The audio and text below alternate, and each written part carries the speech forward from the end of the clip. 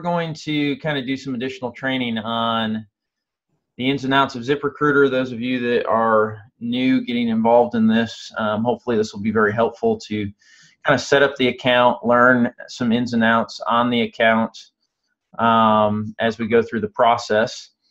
So I guess let me go over kind of an overview initially. When you log into the ZipRecruiter account, you should have something that looks similar to this. It's got 6 main items that, and your account might look a tad bit different, but 6 main items that you'll want to kind of be familiar with. We're going to go through initially how to set up the jobs, and we'll talk about hiring companies, delegating users, and then kind of how to manage applicants as they come in to the system. So first things first, if you don't have anything set up, actually we'll jump to the hiring company first. First things first, you'll want to have an actual hiring company. You can break these up into, provided your account allows it, you can break these up into however many hiring companies as you want. The way we have ours set up is the different sub-agencies. Again, you could have the Smith Master Agency, the Smith Bay Shop Agency, you could have the Hollab Agency, whatever it might be, East Coast, West Coast, but all of those hiring companies, and this is important to be able to delegate. So you'll see here that inside of the company itself, we've got the logo, the actual website, which for most of you, the website's going to be, your Symmetry Financial website, or it'll be ours with Symmetry Financial Group is the colburnagency.com. So if you're using everything specific Symmetry, that would be designated here with the website. And it's important that you give a description of the actual agency. We've got ours built in to have the Glassdoor reviews. Would not be a bad idea to have the Glassdoor link here for Symmetry Financial Group, as well as any other place that someone might go to look for more information about your specific agency, whether that's your Facebook page or whether that's something on some other kind of landing pages. And the description, this is important to just kind of help people know who you're about from an agency standpoint to set up the overall hiring company itself. As you get those hiring companies set up, those can be utilized to delegate. You'll see a certain number of jobs here. What we have done is we've delegated specific jobs to each hiring company so that people that are designated, users that are designated to that specific hiring company, they only have access to those specific jobs. So here, the Clark Agency, for example, Christopher Clark, he's got access to those 10 jobs to do what he wants with, to kind of manage them, direct them, to deal with the applicants that come in, and so on and so forth. And Matt, as we go through some of this, if you've got some questions, or if anyone else has any questions, I guess just kind of feel free to jump in so that we can kind of make this as candid as possible as we go through some of it. The hiring company itself, and I'll just show you kind of how it works to add a hiring company. It's not difficult. Bob's Insurance Company. You add a, we can do that here. We got Bruce Lee. That's a good one. You'd have an actual company. You'd have www. Whatever it is, whatever your website is. I guess we can't use Google. the Colburn Agency.com.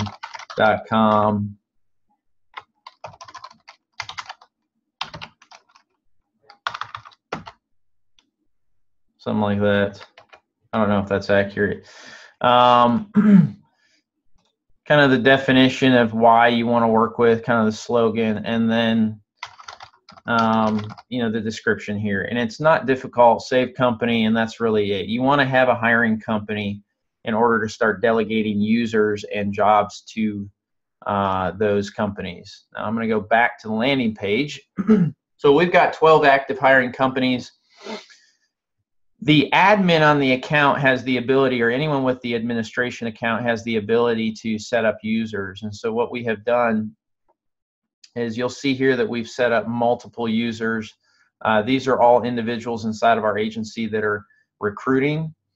and you can delegate these users to have certain account privileges. So, you know, name, title that you want to have them, the email address. This is the email address that all applications, when people apply on ZipRecruiter, this will be the email address that you'll get notified that so-and-so has applied, okay? You're welcome to have a profile photo if you want, and this is where the actual user on the account will set privileges. If you're an agency owner and you're delegating them out, you'll want to make sure that people do not have full access, because then they can delete jobs, add jobs, they can do anything they want, and also adjust what you charge on your card. So I would not, I would restrict the user until you have an account where that particular individual is separately billed and separately handled from an independent standpoint. And that is something that we will be working on through the process. So all of these are notifications. Yes, we want to have candidate activity reminders. We want to make sure that we're getting messages from the candidates to the emails, and then you'll save them so you can add as many users as possible. It's pretty basic how to set up the users themselves. So once you go to job postings, and I may end up having to close a job in order to show how we schedule them, because we're using all 75 of our job slots currently. But I want to show you what one of our jobs looks like. Let me do this. Let me go into, let me just go into, let's see. So here, this particular agent, so Ron Dilbert, he's got 5 jobs allocated to him. We'll show you how to set the jobs up, how to manage the jobs, how to respond to them. At what point does ZipRecruiter no longer become involved in the process, which is, I think, important. It's very heavily involved in the very beginning part. As you get them through the initial application, them applying for the job, there will be a point where ZipRecruiter no longer becomes a part of the process, and we shift that over to the landing page that you'll be using. We shift it over to some of the systems that we utilize through agent training. So as you'll see here, the job itself, and I'm just going to edit this particular job. I would strongly encourage that you use very similar job descriptions. Don't get too crazy with the jobs itself, but you'll see here, this is regional sales manager, the location in which the job is being posted, what category. This is sales, business development, full-time. We're looking for a full-time position. And these are kind of the responsibilities. You can tailor these responsibilities of the jobs, qualifications that you're looking for. And it's really important to make sure that in the bottom part of this, we want to make sure that you've got really kind of what it is that you're wanting them to do. So we want them ideally to be in the Orlando area about 4 days a week. We want them to attend regular items. Again, this is the expectation, the job description of what it is that we're expecting them to kind of accomplish. And then we've got, you can always keep your whatever website you're wanting them to go to or have access to at the very bottom as a signature. We do not have any benefits, so you want to make sure that these particular items are not checked, because that would not be accurate. And then we keep all of our compensation range, and it's important to have a little understanding of exactly what this compensation range is. The lower the range, the lower the caliber of clients that you're going to probably be, or potential agents that you're going to be attracting. But the higher you go, the more challenging it'll be to kind of incorporate people into what it is that you're wanting. So we have found a good range for the compensation side to be about 125 to 200,000. Matt, did you have a question? No, not yet. Everything looks good. Okay. When it comes to skills, and this is one thing that we kind of learned the hard way, it's actually better to have less skills in here Initially, people are like, well, I want to put as many skills in here as possible because it'll attract as many people as possible. I would argue that the less, in fact, this is straight from the account rep with ZipRecruiter, the less you have here, the less specific, the less it filters out people. So even on this particular job posting, I would say this might be a tad bit too many. I don't think you need build rapport. You may not need CRM. You may not need innovation, forecasting. None of those really make a ton of sense. Customer service, not necessarily. Agency management, life insurance, licensed, sales, those all probably make a good amount of sense. And that would be, you know, again, you don't want to go crazy. You don't want 20, 30, 40,000, you know, 40 different skill sets. You're not going to attract a lot of people because, again, they're not going to have all 40 skill sets. So this is where it becomes important with the hiring company. This is where we can delegate. This particular job is going to be delegated to a specific hiring company. And this is where you saw earlier, there were 5 or 10 or 15 people or 15 jobs delegated to one particular hiring company, which means that Ron Dilbert has access to only the ones that his user and his hiring company is associated with. All of these are identical to what our hiring company already says. We already have these delegated in here. And then the bottom part is where we're going to send the candidates to. So when someone applies, at the beginning, you might want to make sure that you're paying attention to whether or not your agents and your agency are actually responding. And so you're getting those so that you can see the traffic coming in. But ideally, we want to set this up to be self-managed by the agent or by the recruiter or by the agency owner as they break out. So I'm going to make sure that this goes specifically to Ron because it's delegated to him. And we don't have a problem with accepting people that don't have resumes, and we'll tell you a little bit why later on. But we do have that particular item checked. So then you would save. This job would go live. This is just updating it, okay? It would go live. And as you can see here, we've got 258 visitors so far, 5 candidates that have not been responded to. And one thing that's important to notice, this job has been active for about a month and a week and a half or 2. When you get past 30 to 60 days, it's important that you close the job down and repost it.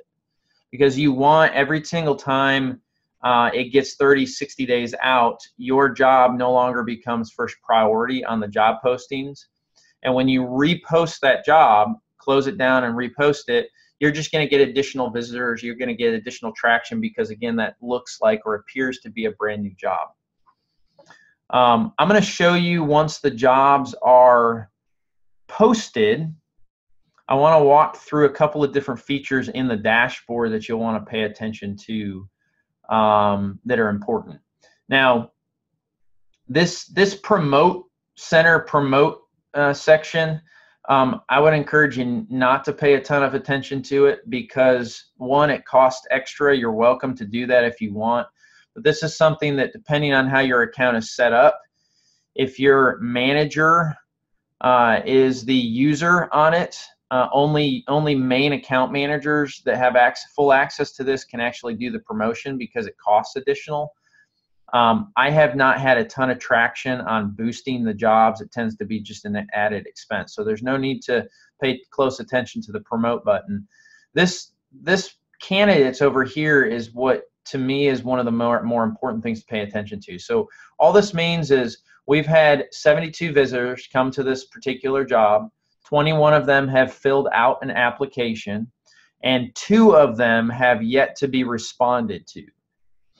And a lot of people starting out, they'll say, hey, I want to get this done quick. I want to just do this quick rate where I rate the candidate. They're good, they're bad, I like them, whatever it is. Do not do that. Refrain from clicking this quick rate button because it's gonna really hang up the process of how to properly respond to an individual when they come in and then when they apply to a job. So this particular, just to draw your attention, this particular job is out of the Diaz agency. So this is Omar Diaz's job. I'm going to show you how to respond to some of these applicants. You'll see here we've got, again, 72 visitors to candidates. This would be where you would preview the job, you would edit it, you would post it to LinkedIn, which you can see is an additional cost. All of these things we don't pay a ton of attention to.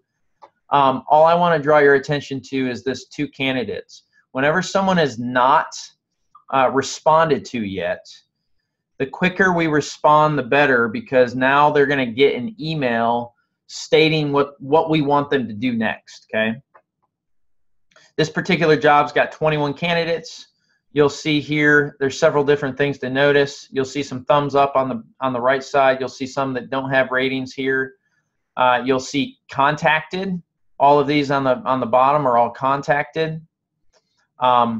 I don't honestly know the big understanding of great match, because I look at some of these and look at what they say sometimes, and I don't think they're a great match. But this particular individual probably is a good match because they came from their associate broker at New York Life. They've got some financial advisory background. Again, they're more connected to the insurance side. And so ZipRecruiter notices that, recognizes it, and says that this person would be a really good potential opportunity.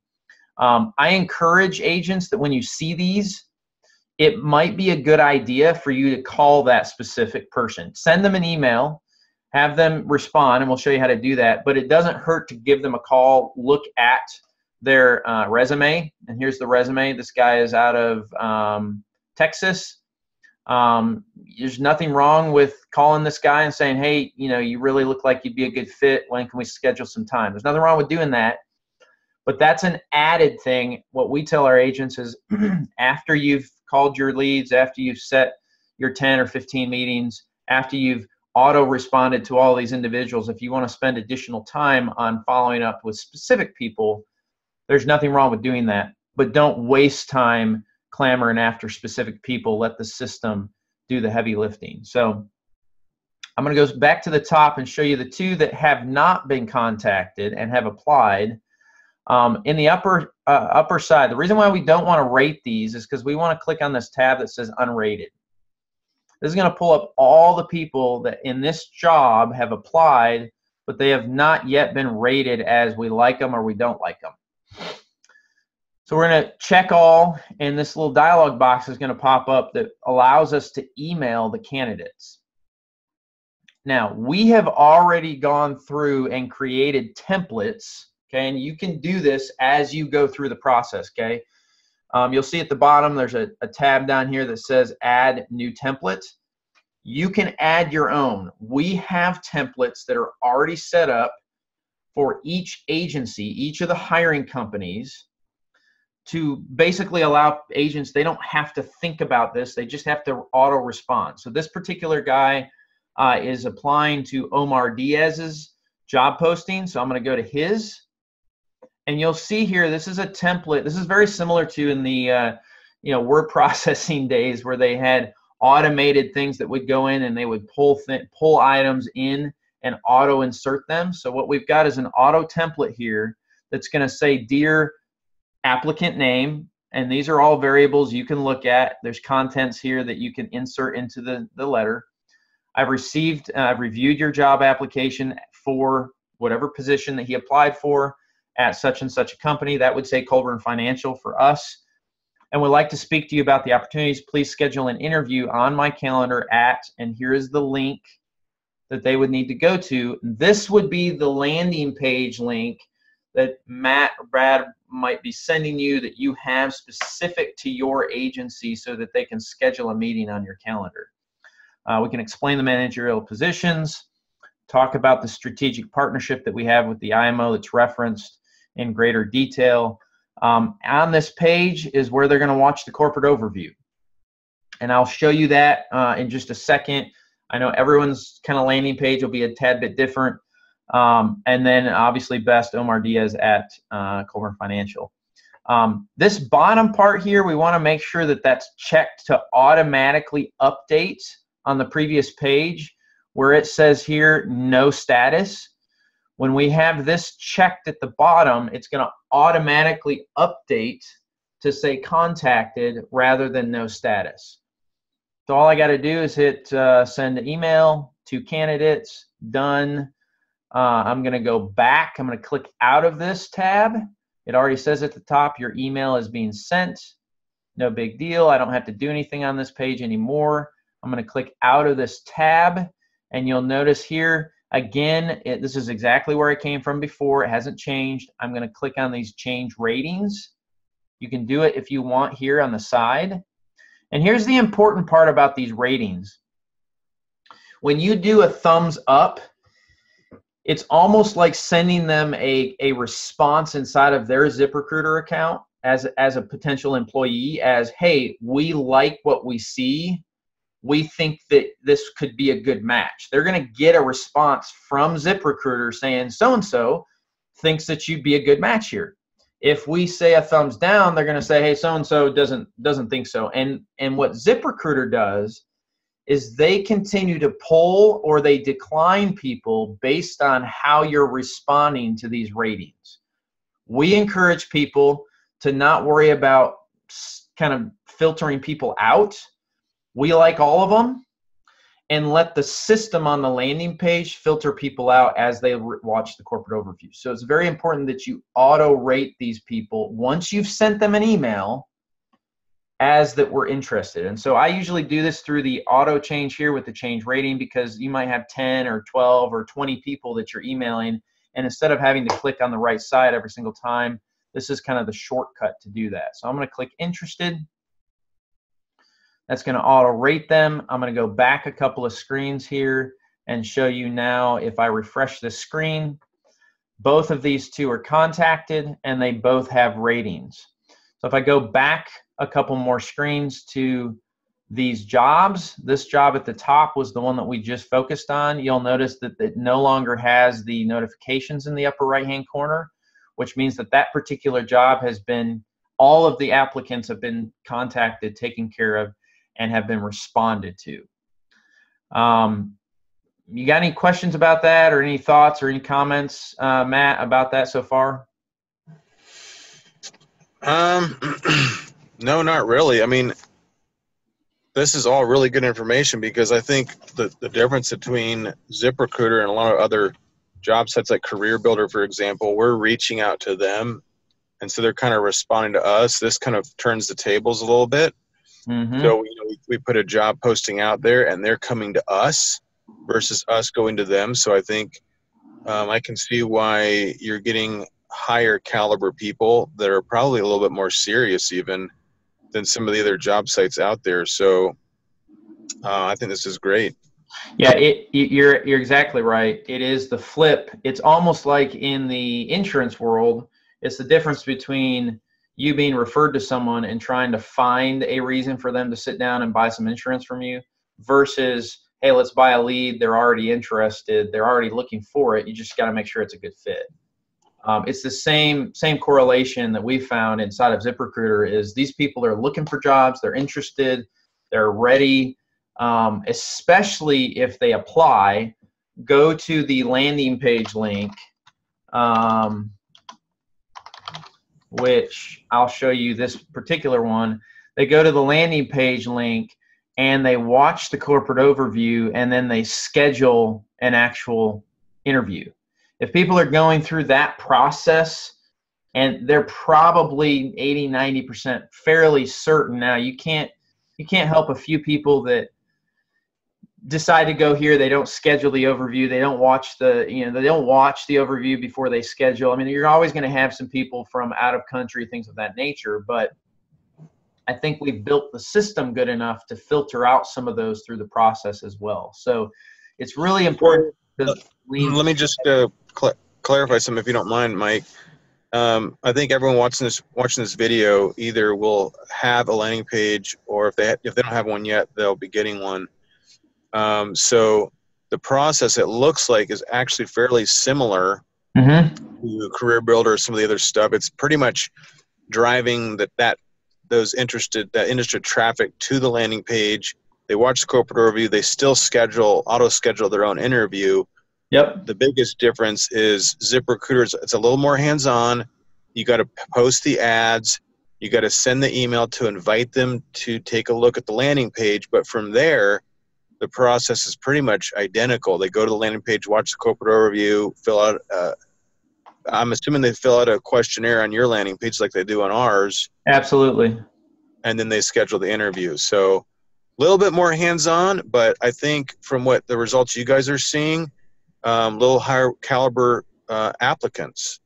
Yeah, and like I said earlier, there's a point where you got to lean heavy early on with ZipRecruiter. You got to really make sure you're corresponding, make sure that you're, paying attention to the traffic, the people that are coming in to ZipRecruiter. There's even, and I'm going to have to kind of see if I can find some of the analysis behind the scenes.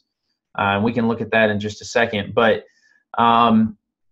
rely pretty heavy on the value that ZipRecruiter, they pull in from Indeed, they pull in from LinkedIn, they pull in from, they post all of these jobs in multiple areas.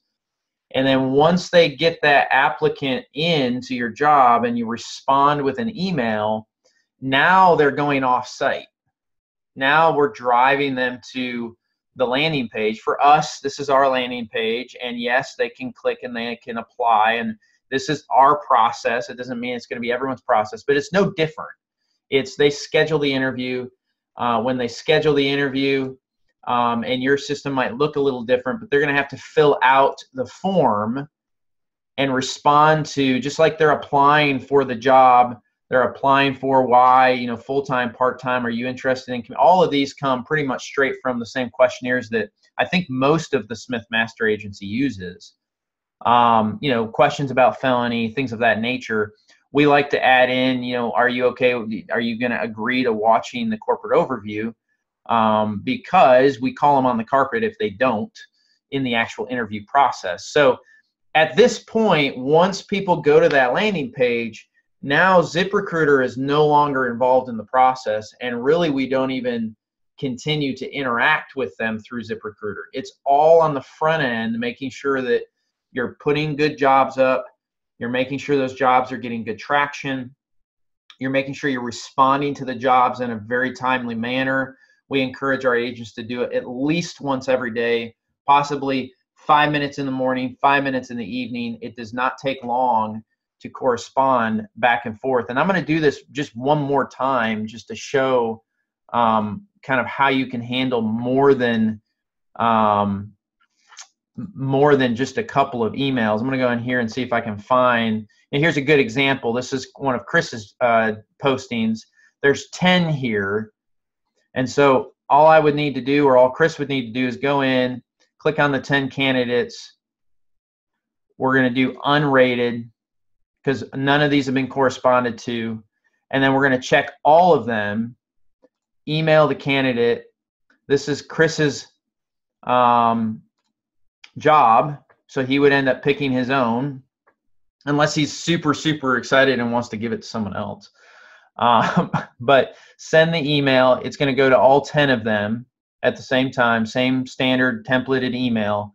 We'd go back to the previous page, change the 10 ratings all at once, and you've just done 10 applicants that are interested. You've sent them all the information. Now we sit and wait to have them go to the website, fill everything out, and apply. So it's a pretty easy, it should not take an individual that long to respond to these, especially if you're teaching every agent that gets into the system that has these accounts. If you've got 5, 10, 15, 20 jobs, it's not difficult to handle 15, 20 jobs to correspond back and forth and keep up with them as long as you're doing it on a regular basis. So how, when you say regular, are you talking once a day, twice a day? Does it matter? We encourage them to do at least one in the morning, one in the evening, because you don't know.